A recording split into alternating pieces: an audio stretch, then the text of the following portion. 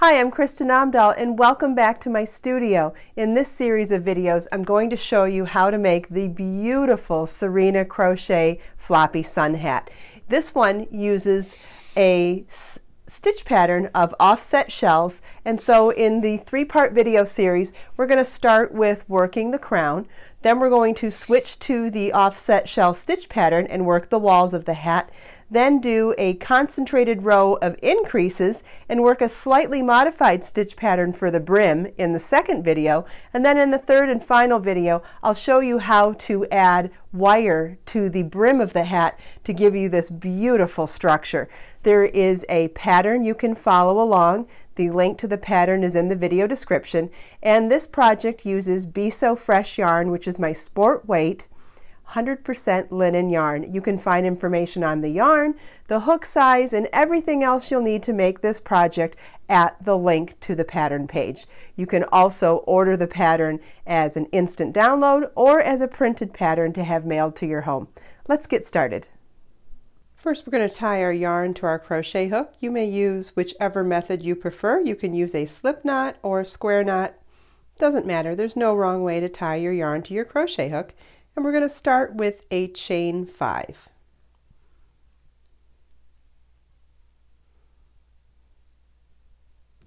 You want to slip stitch to the 5th chain from your hook to form a chain 5 ring. And now for round 1, we're going to work all of our stitches into that chain 5 ring, not into the individual chains. We're working in a spiral, not in rounds for the crown of the hat. And what that means is that we're not going to slip stitch to join at the end of the rounds, and it gives a more invisible seam. So in order to begin a spiral, we're going to start with a chain 1 and work a single crochet in the ring first. Single crochet is insert your hook in the ring, yarn over, pull up a loop, yarn over, pull through both loops on your hook, and that's a single crochet. Notice that I'm working over my tail yarn as well. I'm holding the tail with the ring, and that way we'll be covering up the tail as we go and not have to weave it in at the end. Next is a half double crochet. Yarn over your hook, insert your hook in the ring, yarn over and pull up a loop. You now have 3 loops on your hook. Yarn over and pull through all 3 loops on your hook. Half double crochet. We're going to work 10 more half double crochets in the ring.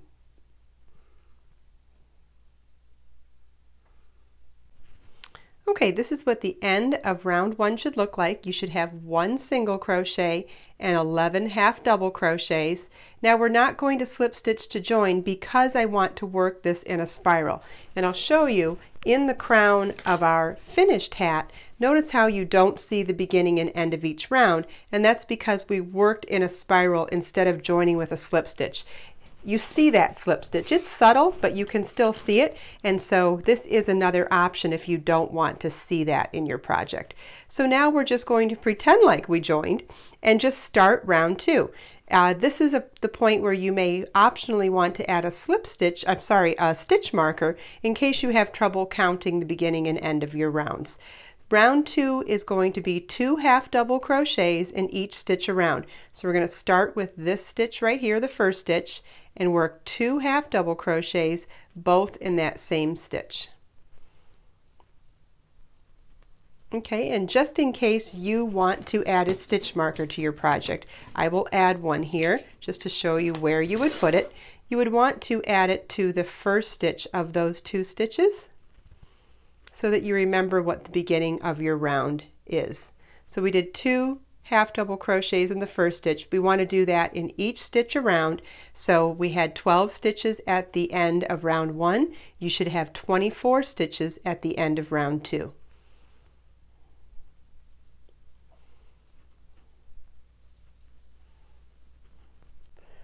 This is what the end of round 2 should look like, and now we have 24 stitches.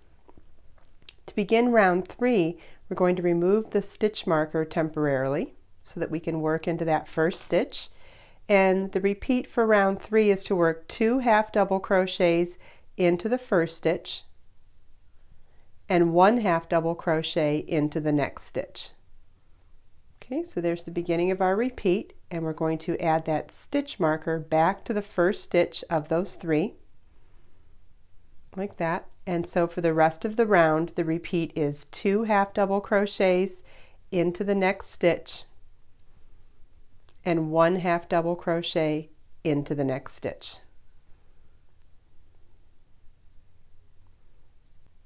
This is what the end of round 3 should look like, and you should have 36 stitches. We're going to temporarily remove the stitch marker so we can begin round 4. Round 4 begins with 2 half double crochets into the first stitch and then 1 half double crochet into each of the next 2 stitches. So our repeat is 4 stitches for this round. So we'll count back 4 stitches to mark our first stitch at the beginning of the round. And so now for the rest of this round, you're going to work 2 half double crochets into the next stitch and then 1 half double crochet each into each of the next 2 stitches. And you want to repeat that all the way around.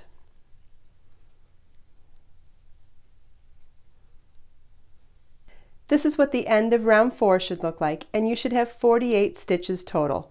Before we begin round 5, I'm going to remove my stitch marker just to be able to work into the first stitch.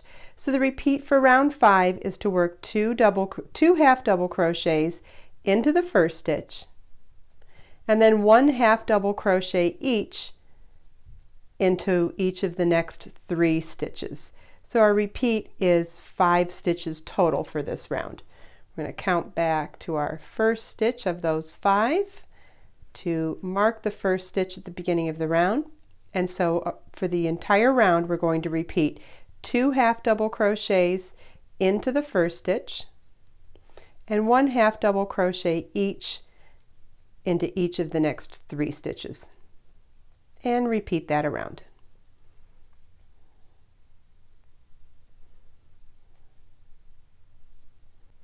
This is what the end of round 5 should look like, and you should have 60 stitches total.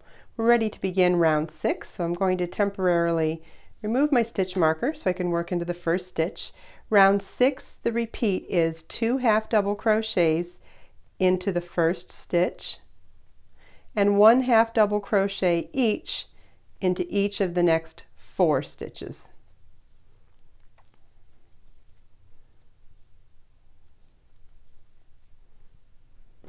So count back 3, 4, 5, 6 and mark that first stitch. You don't have to use the stitch marker, but it is very helpful if you don't feel like counting your own stitches and repeats.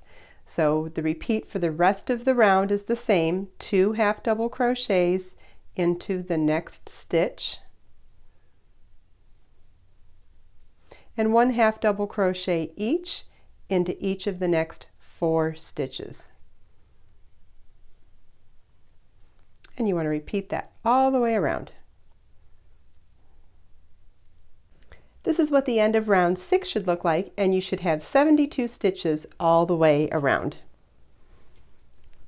We're ready to begin round 7, so we're going to temporarily remove our stitch marker so that we can work into the first stitch. The repeat for round 7 is to work 2 half double crochets into the next stitch and then 1 half double crochet each into each of the next 5 stitches.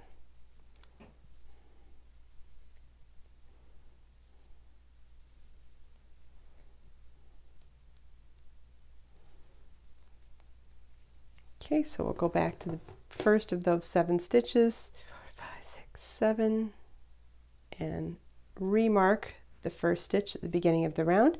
And so for the rest of the round, we're going to repeat 2 half double crochets into the next stitch and 1 half double crochet each into each of the next 5 stitches.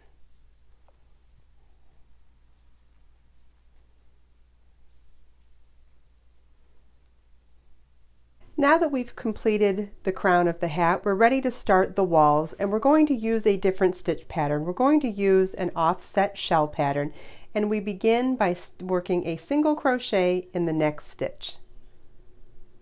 Skip 2 stitches and work 5 treble crochets in the next stitch. Treble crochet is yarn over your hook twice, insert your hook, yarn over, pull up a loop, yarn over, pull through 2, yarn over, pull through 2, yarn over, pull through 2. We're now going to work 4 more treble crochets in that same stitch.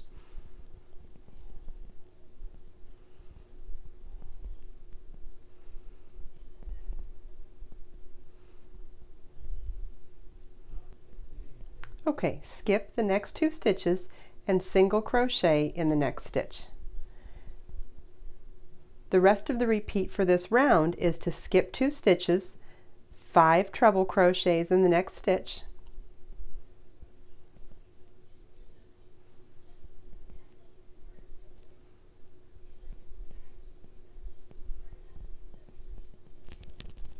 skip 2 stitches and single crochet in the next.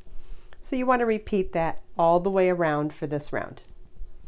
This is what the end of round 8 should look like. You should have 14 shells and 14 single crochets. And as you may remember, we are working in a spiral, so we won't be joining the stitches at the end of the round. We're just going to continue on to the next round. So for the repeat, we're going to single crochet into the center treble crochet of each shell. So there's 5 there. You want to single crochet into the middle one, and then skip the next 2 stitches, and in the next single crochet work 5 treble crochets.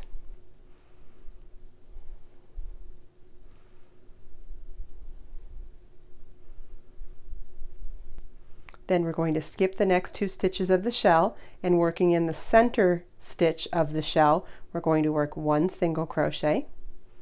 Then we'll skip the next 2 stitches on the shell, and in the next single crochet work 5 treble crochets. And that's the repeat. So you're going to repeat this all the way around for this round and for each round until you finish the walls of the hat. We'll repeat this for all of round 9 and all of rounds 9 through 26 to complete the rest of the walls of the hat. In the next video, I'll show you how to do the concentrated increases to begin the brim. I hope you enjoyed this video. Please make sure to watch all the other videos in this series to learn all of my tips and tricks for making a beautiful Serena crochet hat. Let us make time to create, share, and inspire today and every day. I'll see you in the next video.